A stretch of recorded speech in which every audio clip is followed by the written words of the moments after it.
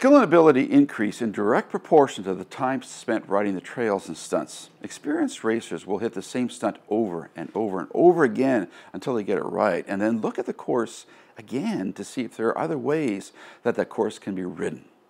These riders never stop learning and are always looking for ways to improve their skills and their abilities.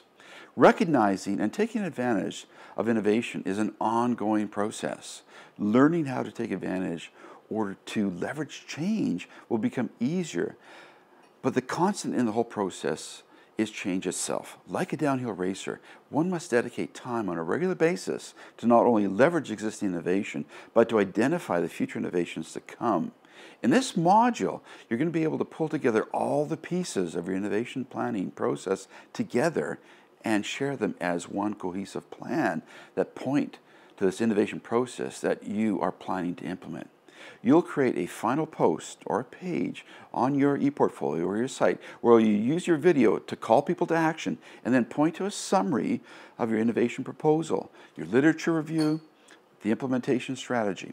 Your goal is to be able to share one URL with your audience, and through that one page, give them a snapshot into your plans to use technology to enhance the learning environment.